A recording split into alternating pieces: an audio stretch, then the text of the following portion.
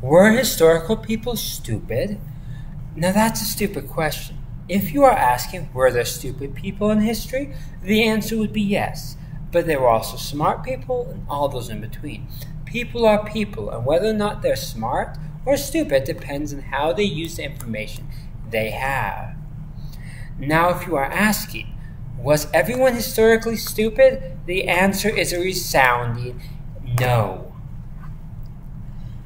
You might be asking that question because you've heard people talk about how stupid it was that people lined up in battle with guns when they were in close packed formations to shoot at each other. But there were great reasons behind why they did it. Partially command, partially morale. People have made videos to talk about this, like the Armchair Historian's video. And maybe I'll make a video about that. Now you might be asking because of other things you've heard from history, about people making mistakes seem just ridiculous with the information we have now. But that's what it comes down to. That's all dependent on the information we have now. Back then, they didn't have all the same information. And I'm not just talking about from what we have learned through science and stuff like that. I'm also talking about the information that was available to individuals at the time.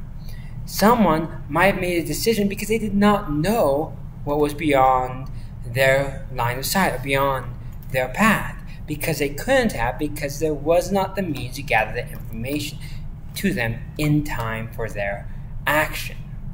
So they made the choice that was best with the information they had, the understanding they had, and their understanding of the world. And whether or not that worked out or failed depended on how well the information they had and their understanding of it matched to the situation. People are people, and they make the choices dependent on the information they have and their understanding of the world.